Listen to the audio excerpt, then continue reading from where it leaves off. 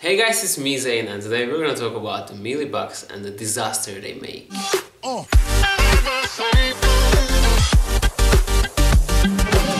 Okay guys, so I have a few videos with mealybugs because I have dealt with mealybugs for a long time because of reasons, you know. Actually, I'm gonna make a separate video about the mealybugs, how I managed to deal with them better than I used to, because right now I don't have that many mealybugs as I would have in other winters in the past, because there were a lot of mealybug parties and stuff like that in the past in my collection. But it seems I'm starting to winning the battle between me and between my mealybugs. But today I'm gonna talk about this guy here. Oh my god, look at that plant. Okay, so do you remember this guy? At first we repotted this together into this really beautiful bonsai style pot, and then I made a few, I think, updates, and a few times it popped up on my channel, and always it was really beautiful. I think I will find some videos about this one in the past and I will put them on the screen. Well, right now it's not the best days for this guy here. Why? Because mealybugs, oh my god, mealybugs, I hate them. So this guy got some mealybugs this winter, and I was battling them and I was trying to get rid of them, and I tried everything. Finally I had to repot it, because as you might already know, mealybugs will hide in the soil as well. And well, I was like, oh well, I don't have to repot it, maybe I will win the battle anyways. And I tried everything. I tried all of the homemade solutions against mealybugs, and nothing helped. Actually, nothing helped, because they kept coming back no matter how I killed them on the leaves, on the stem, between the leaves and these places, because well, it was really easy to get between these leaves because there is quite a space between the leaves of this plant, as you can see that. And by the way, this is my Crassula ovata variety something, which is this Shrek ears, or I don't know how it is called right now, because honestly it has a lot of names, it goes under a lot of names, so I'm not telling you the exact name right now, but it's a succulent, okay? So this was really precious in my collection because it looked really nice in this bonsai style pot, and I really like this bonsai style repotting and everything regarding this one. Well, the thing is, it's not looking the best right now because of the mealybugs. And when I tried everything, finally I had to repot it. So I repotted this guy, I removed all this soil, and as you can see, and as you might remember, that I actually put it a bit deeper when it was repotted previously. But right now, if you look at it from closer, you will see that here are some root things going on, and yes, I will talk about this wire later. Or maybe now. So here are these root system things going on here. Well, I repotted it right now a little bit higher because, well, I wanted to maintain the bonsai style and the bonsai look of it, so I decided to repot it a little bit higher, as if it were on a little hill, a bonsai hill, something, you know. And this was on my mind when I was repotting it, and that's why it's a little bit potted a little bit higher.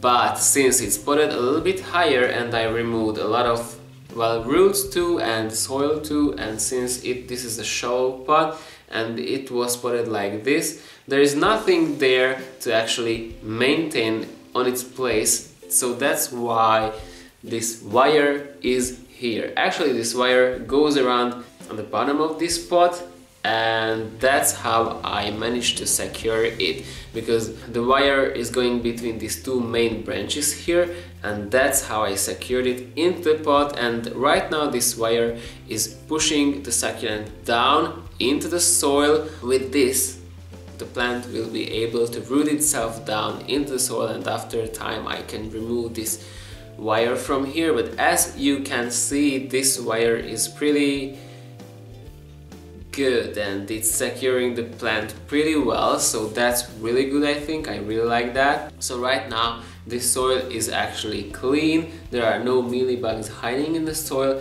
because when I was repotting it, I removed every mealybug I saw on this plant, and also I repotted it, so well, there must be a really low amount of mealybugs right now on this plant. Honestly, I can see some of these whitish things going on, because mealybugs have this whitish remnants behind them, because the eggs are covered with that fluff too, and the bugs themselves are covered with that fluff too. So there is a lot of, well, remnants after the mealybugs on this plant. Now let's talk about the damage they made.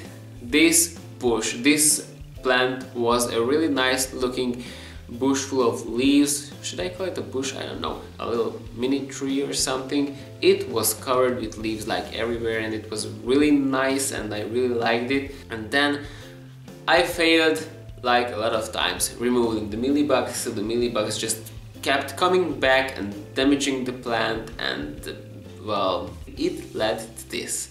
So at first, when the mealybugs started to affect the plant, well, they love new growth and new growing points, so they were actually on those parts, and some new growing points were damaged to the point of no return. So the plant tried to grow some new growing points from the sides of the branches on some places. But after that, since mealybugs kept coming back, the really bad part of the damage was that if there is a lot of mealybug damage on, for example, on one branch, for example, if this was really damaged, this would just really easily break off. So if you look at it from closer, you can see that there are lots and lots of, like, let's say, open wounds on this plant, because that's how these branches are actually falling off. Here was a branch, here was a branch, here was a branch, and on the other side you can see a good amount of these broken branch wound, some things, for example, here and here as well. So these parts were all beautiful branches full of beautiful leaves. So the mealybugs did not affect the plant, that it started to shed only its leaves, and that would be a better case. But no, the whole branches started to fall because of my mealybugs. So that's really bad, I think, and I'm left with this. I mean, it's a succulent, it can survive a lot of things, and now that it's repotted and hopefully clean of mealybugs, it will grow back some leaves. Like, I think in 2 years it will be really nice.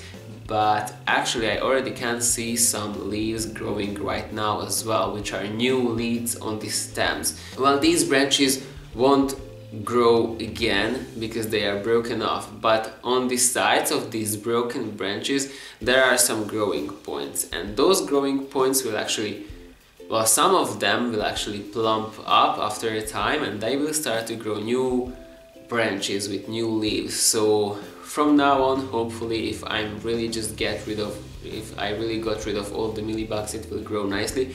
But from now on, in the best case, new branches will be created and new leaves will be created, so the plant will be bushier and bushier. But right now I want to show you how these new branch thingies look like. On this lower part of this broken wound something, there is this green nubbin. Well, that green nubbin is a new branch, and yes, if you see some of these white fluff thingies and white bug looking thingies, they are dead. So that's okay. Actually, this leaf just broke up, that's not good, and I'm not gonna put it on the soil. You can see already some new leaves and new branch forming there, and I can show you another one somewhere. Here I can show you actually 2 broken branches which are producing new stuff, and I hope I will be able to show you that as well. Now, if you look at these branches, both of them are producing a new set of leaves and a new branch on the lower part, on the bottom part of this broken wound branch something. That's a good sign that it's actually starting to grow already. And yes, I know, I will still need to clean this plant up because there is a lot of remnants because of the mealybugs. Well, I wanted to make this update for you, this disastrous looking Crassula here, because it's not good, it's really not good. So yeah, this is my video for today. If you like this video, click on the like button, leave a comment down in the comment section below, and don't forget to subscribe to this channel, and also don't forget to click on the bell button so you will get notifications every time I post. And don't forget to follow my Instagram account, my new Instagram account, and don't forget to subscribe to my other channel as well, and see you next time. Bye guys!